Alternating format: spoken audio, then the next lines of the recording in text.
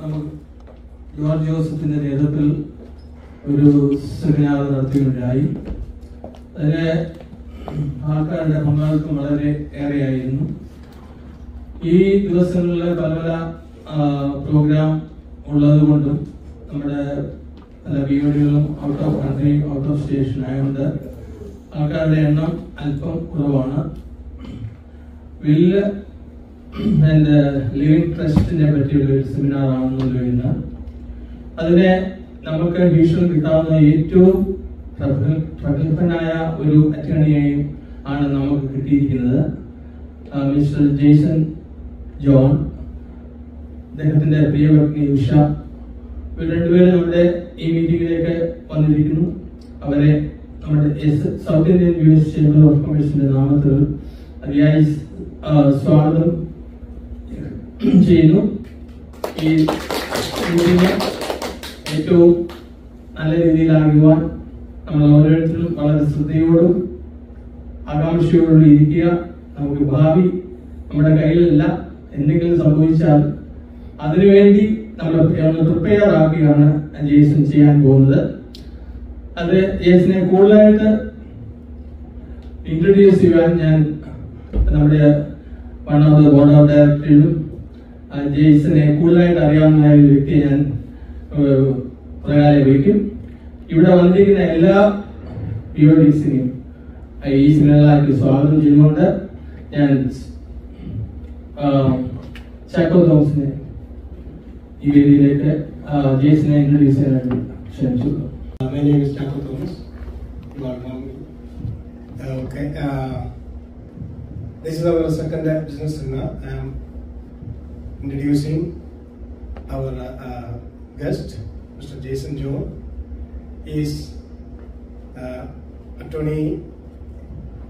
And the last 25 years, he is practicing as an attorney, and his career started with an electrical engineer, and he changed his career as a lawyer, and he has his own law firm right now, and he is a patent lawyer, and as well as he is do all kind of services that he is doing, and he is family law, probate, criminal defense, everything he is handling it, and he is one of the leading law firm in the Houston metro area. And I am happy to introduce Mr. Jason John and his wife Usha John to this meeting. Thank you.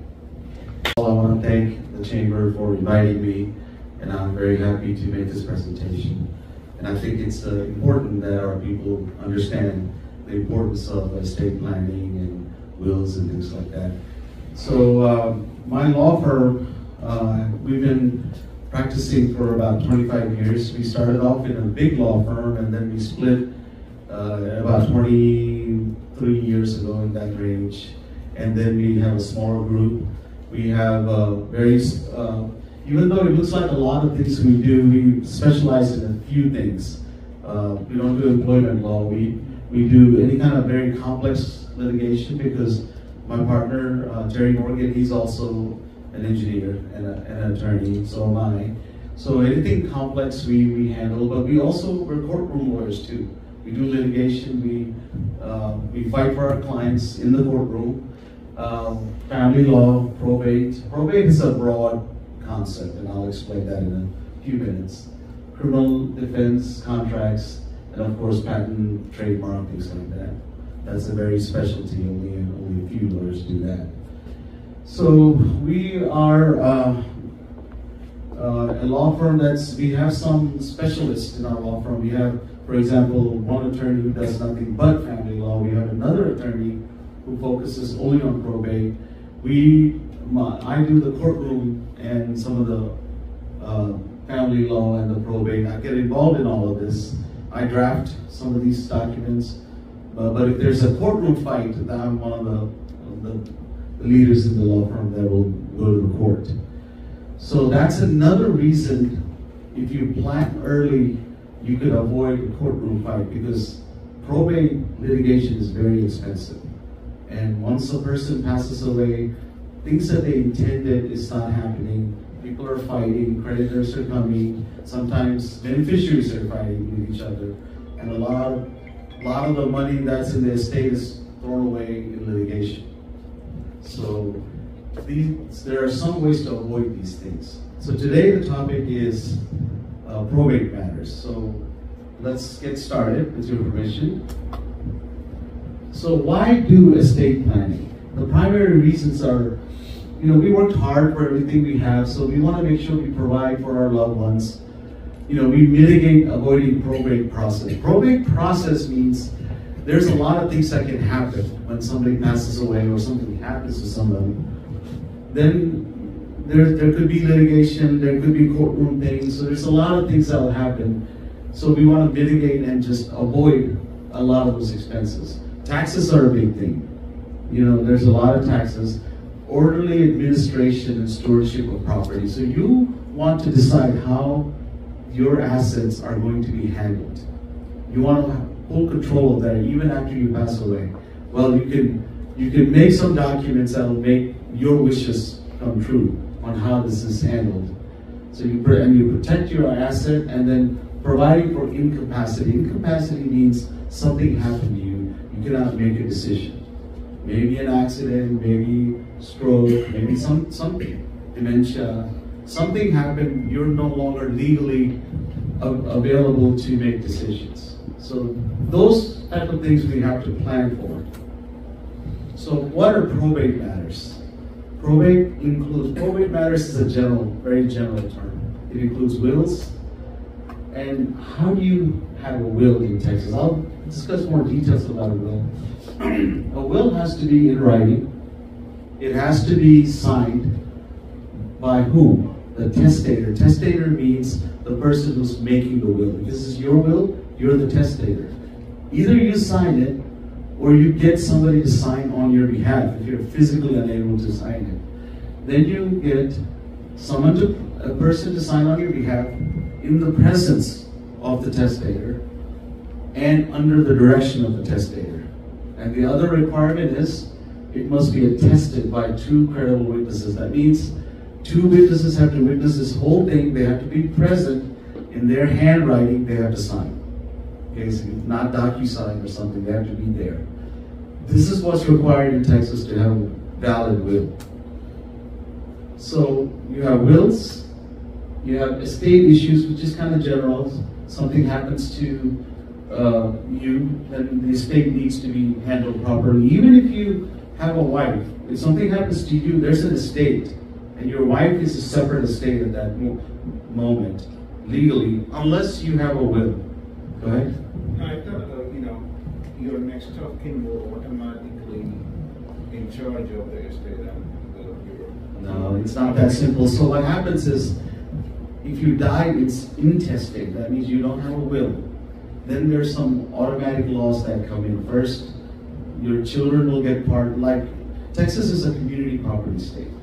Okay, so if you die, then your wife has half interest in the entire community that you own. Everything you own everything you made during your marriage, that belongs to the community. It doesn't just belong to you. So she will have half interest, you will have half interest. If you die, then she doesn't have control of your half. There's some laws that happen. If you have children, then it can be controlled by that. If they don't have children, then next of kin, she can lose control of your half. So even in the house you're living in could become a problem if you die without a will. No. The witness, you said, the witness could be part of a family member? It can be, the Texas law is very relaxed about the witness. It even says somebody over the age of 14, I didn't put that up there. That's not advisable. You want an adult, it's better to have outsiders. And so when we do our will, what we do is we bring you guys into the office during the execution. That's another thing. Getting a will done, you have to be very careful. I always recommend, if you don't use us, use some attorney. And the reason is there are some steps that need to be properly taken. There's a will signing ceremony, there's all of those things that the attorney has to have said. The witness can attest to that. if those things don't happen, if there's a fight over this, it can be a problem. Okay, so what we do in our office is we'll have some of my staff will be a witness. One of my staff members will be the notary also. So you have an independent third party who's not related to you. That's what I would recommend. Better not to bring your kid, your son or daughter. Thank you. So one more question. Sure. So you said that if the person who is initiating will, if that person cannot sign, someone else can sign. Who's that someone? They can assign any adult, any competent adult, because maybe they physically cannot sign, but they can direct somebody to sign, but they have to be present. So who witnessed that, or who can just? And the two witnesses have to be witnesses whole thing. Okay? If you guys use us, then we will make sure all of that is done properly. Right? So there won't be any issues. Issues come up later in court, and that's when all the problems will come out. So probate matters, you have wills, you have estate issues, you have trusts, and we'll talk about trusts in a little bit. And then you have something called guardianship. Guardianship is when someone is incapacitated, then you can apply, go to the court, and become their guardian. For example, if you have so if you have one of your elderly parents, suddenly they have some dementia or something, you can apply, go to the court and apply for guardianship. Now you have to go to a medical doctor, and they will have to do an examination and fill out a medical report. And you file that with the court, then you can gain access to their interest. Now there's two types of guardianship, we'll get to that. So guardianship is another whole thing. Or sometimes, unfortunately, in our community, or related to the handicap, development issues or whatever. So once they become an adult, you got to make sure you are a guardian. You have guardianship. You're automatically a guardian of your kids. They're underage, that's no problem. But once they become 18, if there's a problem, then you have to, because you won't have control over, and then the state could come in, and all kinds of problems could happen. So those are the main things about probate. Those are the issues. If not done right, there will be litigation. Us attorneys don't mind doing litigation, but it's too expensive. So the guardianship is different in each county, is that right? The guardianship process? No, it's a Texas law that applies here. So you would go and file it in the county that you're residing in. So the laws will be the same, but you have to go to the court in that county. So the process is different, or the process is the same in any county? It's the same.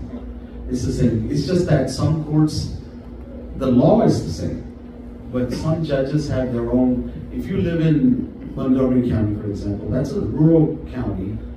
They run things a little differently, and the judge over there may not specialize in probate. See, in big counties like Harris County, and even in Fort County, there's specialty courts.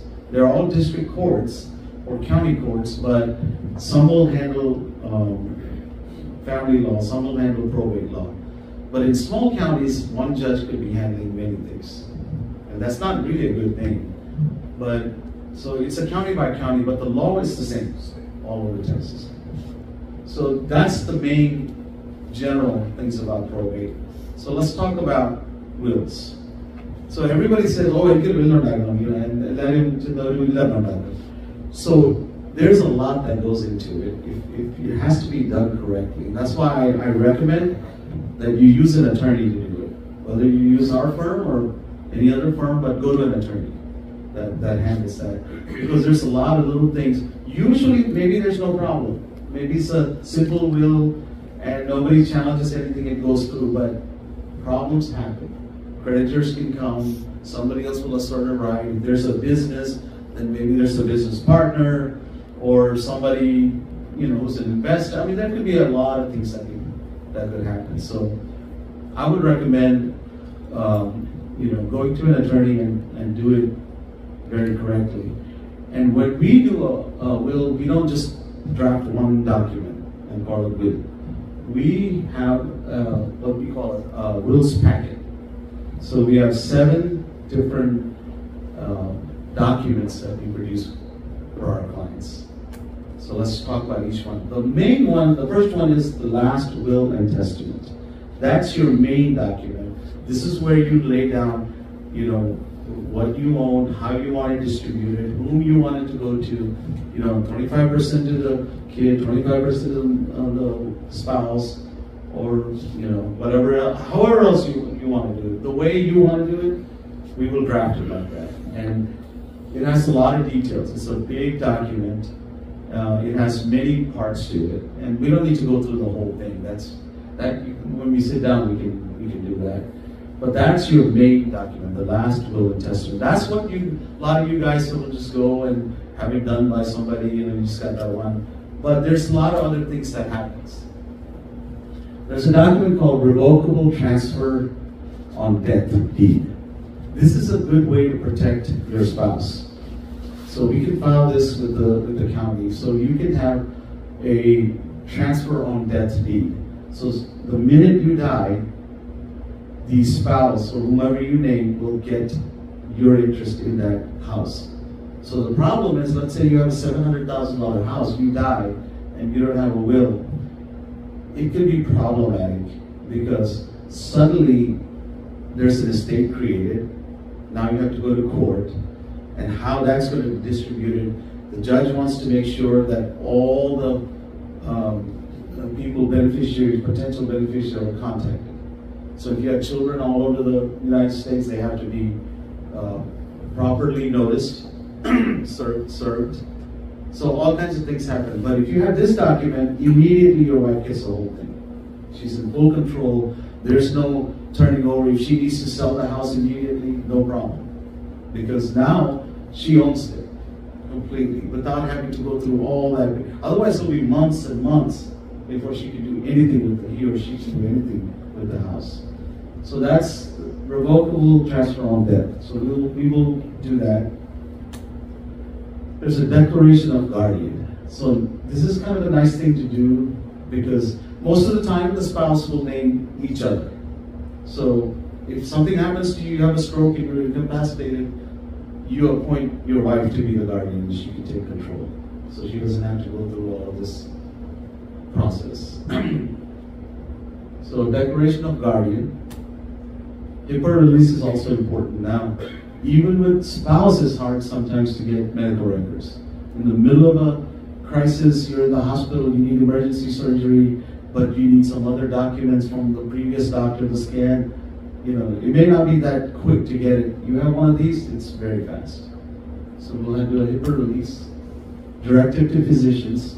This is what you want. If you can be revived, then you want treatment. If you cannot be, or you can put down what you want. This is, some people call it like a living will. Directive to physicians. This is another thing we'll draft for you guys. And then the medical power of attorney. This is a lot of times the spouse will name each other to take control of, we have in incident on that dentist there was a case, who decides? He was in the middle of a divorce, but the divorce is not there yet, so she has superior rights. The son is involved, his brothers are involved, they go to court. It became a huge issue. Meanwhile, he's on the machine, just days after days after days. Then the judge finally heard all of this, and I think the last thing was he gave the right to the son. So, but think about what all happened during that. In the middle of this, somebody's dying, and how much fighting there was between the brother, the family, the wife, the son, everybody's involved. The will has to be made by both parties or a single party can do it? So when we do the will, we do two separate wills. You sign your own will, your wife will sign her own will. And in her will, a lot of this, you will be named. And your will, she will be named. So it's a two-party will. Two different parties. So as such, we have to be separate, whatever the belong.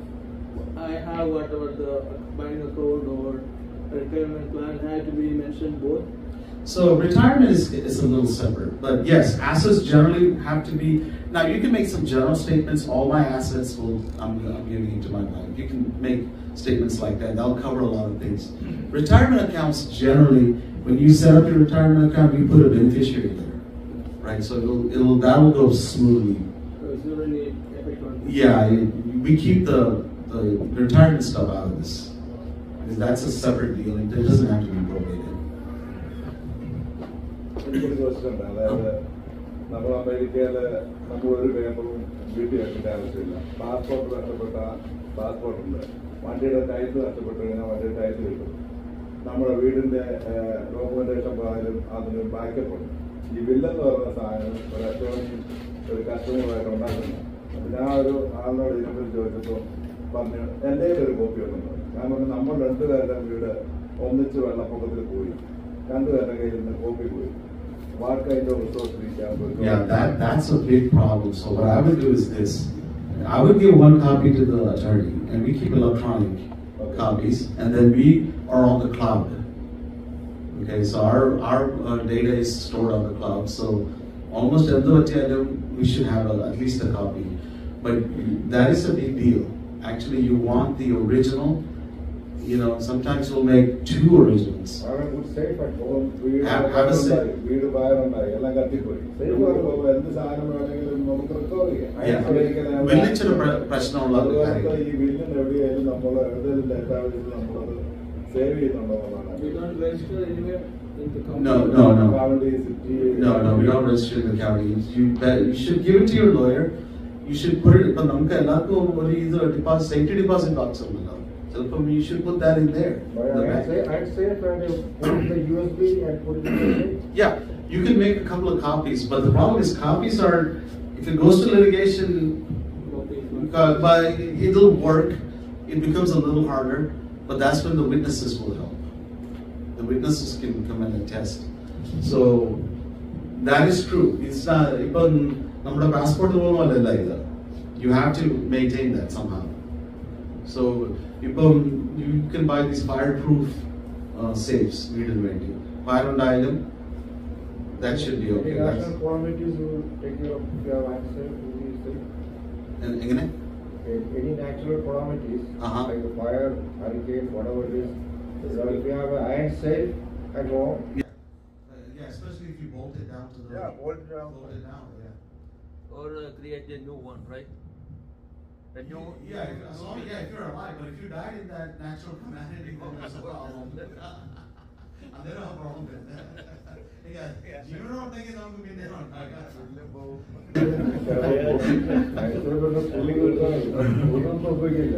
That's cool. Most of this medical staff, especially the medical power of attorney, if you give it to the hospital, once they are in the system nowadays, they have Yeah. The medical power of attorney, they'll keep it. That hospital will keep it. Yeah, that's true. And then there's what's called the durable power of attorney. Now this one's pretty important. Okay, so you can make a power of attorney for anything you want. A power of attorney, you can make a general power of attorney. I don't recommend that. You can make a power of attorney for your finances. You can make a power of attorney to sell a house. You know, you can do anything. Durable power of attorney, though, it's kind of a general power of attorney. You can limit it the way you want. Durable power of attorney means something happens to you, you become incapacitated.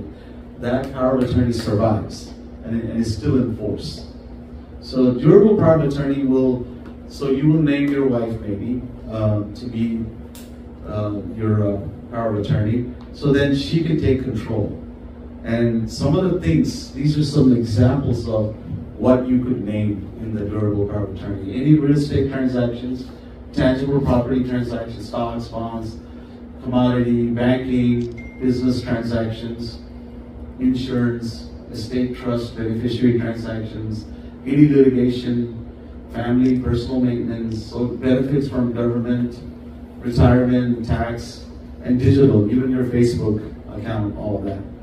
So these are the examples of the things we like to put in there. Now you don't have to check all of that, but whatever fits your needs. So this is the durable power of attorney. So you have to trust somebody. So this is because you're incapacitated. Either you died, or you're mentally gone, or something serious, you're unconscious, coma, whatever. This is what happens. So this is what you need to do. You need to have persons you can trust. So you need an executor. So the executor is the one that executes the will. What you asked to do, give me one second. What you asked to do in the will, the executor has to do it. Now the executor can be compensated. It can be anybody. It can be your best friend, it can be your wife, it can be your kid, as long as they're adult. It can be your attorney, it can be anybody somebody you trust. Okay. Durable power of attorney. So once somebody passes away, it's still valid, that durable power of attorney. So once you pass away, then the estate issues take over. It's when you're incapacitated. Yeah, okay. You're still alive. Yeah. Just one. Yeah. Then the will and all of those other things take over. So the choosing the executive is very important. Now, a lot of times, the husband and wife, they will choose each other. But we also like to have second and third options. What if both of you died in a car accident or something? So who's the next, alternate? If the wife cannot do it or something happens to her, then who? You select one of your kids or somebody you trust, your brother, sister, whoever. But think about that. Think about whom you want. First option, second option, third option. Okay? We used to like to put two alternates. So, and then of course the agent of power of attorney. Power of attorney is you're appointing an agent to act on your behalf on whatever you said the power of attorney is for. So let's talk about guardianship. So I'm going to jump quickly through this, but if you have questions, I'll happy to answer. Guardianship is another issue, right? We talked about it a little bit earlier. This is when you take control of somebody elderly, that could be the case, or even, some child who's an adult, but, not 100% mentally developed. So that could be, and so there's guardianship of person. You can take control of all their personal decisions, their health, taking care of them, their medication, things like that. So there's guardianship of person and guardianship of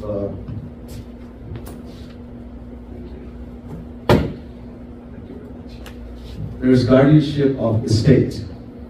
So guardianship of estate the guardianship is limited to matters of the estate, the business, the money, the bank accounts, things like that. Or you can take both, guardianship of both. So that's guardianship.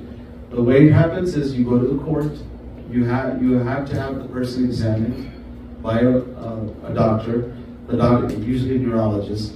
They have to give you a form and sign that this person is incapacitated. They cannot make legal decisions. You take that to the court. You have to inform all of the children of this person that they're elderly. They have a right to object or come to court and fight. We are now in a litigation where this is happening. They have 8 children. This lady has 8 children. 7 of them are on one page, taking care of their elderly mother. 1 took the mother and won't return. And it became a big fight. So we're in litigation right now. We go to court. There's a lot of money being spent, but we are now on the verge of winning this thing for our client. And so we're on the team of the 7. We think this one person is really, I don't know what their motivation is, but it happens. And sometimes it's just a disagreement. You're not taking care of mother properly. I know how to do it better. It's as simple as that. So do we need a guardianship to then have a durable power of attorney?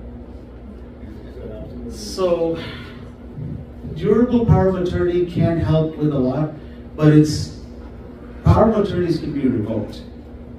So if they're deemed competent, they can revoke it. So it's not forever. Guardianship, on the other hand, you become there. It's like what kind of control you have over your children. You have absolute control. You can decide what treatment they're going to get, where they're going to go to school. You have full control. That's what guardianship will do. So if somebody is incapacitated, it's better to go with the guardianship. You have more rights. And you don't have to explain to the bank, hey, here's my power of attorney, can you don't have to do any of that. You're full control. So guardianship, you can do both, of the person, of the estate, or both.